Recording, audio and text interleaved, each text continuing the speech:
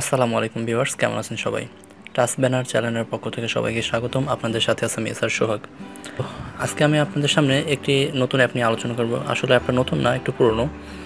তো এটা হচ্ছে একটি মিউজিক অ্যাপ, আর আমরা সাধারণত সবাই মিউজিক পছন্দ করি। তো মিউজিকের সাথে সাথে যদি একটা সুন্দর একটা থিম আমাদের স্ক্রিনে চলে আসে, তো ব্যাপারটা একটু অন্যরকম দেখায়।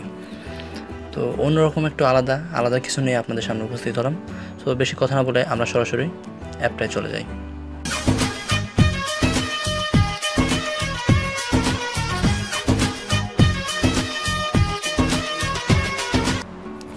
তো ফার্স্ট অফ অল আপনাদের যেটা করণীয় সেটা হচ্ছে আপনাদের প্লে স্টোরে যেতে হবে। প্লে স্টোরে যাওয়ার পরে আপনাদের সার্চ দিতে হবে মুভিজ,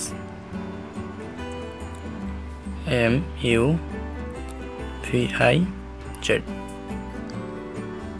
তো দেখুন প্রথমে চলে আসবে। তো অ্যাপটা আমার ডাউনলোড করাই আছে, তো আমি অ্যাপের ভিতরে চলে যাচ্ছি। তো অ্যাপের ভিতরে যাওয়ার পরে আপনাদের প্রথমে সেটিংটা ঠিক করে নিতে হবে। তো আপনাদের সামনে সর্বপ্রথম এমন একটা ইন্টারফেস চলে আসবে, আপনারা গেট স্টার্ট করবেন, তারপরে রেকর্ড অডিও অ্যালাউ করবেন। তারপরে আপনারা যে ধরনের মিউজিক চান, আপনারা যদি চান যে এই মিউজিকটা, এই যে দেখুন আমার নিচে, আমার স্ক্রিনের নিচে একটি মিউজিকের চিহ্ন চলে আসছে, আপনারা চাইলে এটা উপরে করে নিতে পারবেন। এটা তো উপরে আসবে আর এটাতে নিচে আসবে। আমার মনে হয় যে নিচেরটাই সুন্দর লাগবে। তো তারপর এখান থেকে ডান করে দেবেন।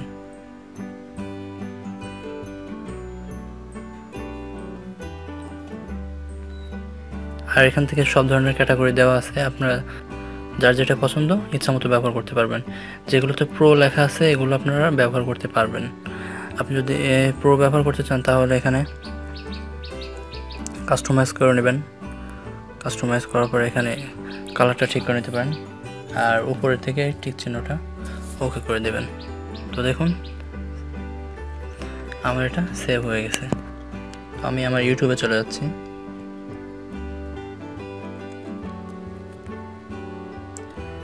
তো ইউটিউবে যাওয়ার পর আমি একটি গান সার্চ দেব, যেমন সং লিখলাম।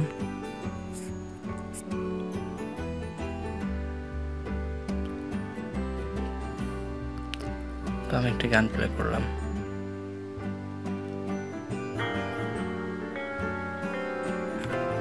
দেখুন আমার নিচে, এই যে আমার স্ক্রিনের নিচে একটা সুন্দর থিম চলে আসছে।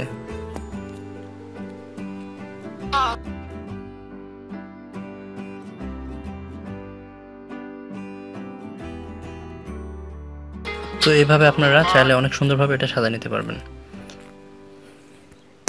তো অ্যাপটা যদি আপনাদের ভালো লাগে অবশ্যই আমাকে কমেন্ট করে জানাবেন, এবং লাইক কমেন্ট শেয়ার করে আমাদের চ্যানেলের পাশে থাকবেন। আর হ্যাঁ, আপনারা যদি নতুন হয়ে থাকেন অবশ্যই আমার চ্যানেলটা সাবস্ক্রাইব করবেন এবং বেল আইকনটি চাপ দিয়ে রাখবেন। ধন্যবাদ সবাইকে, আবারও দেখা হবে অন্য কোনো নতুন ভিডিও নিয়ে।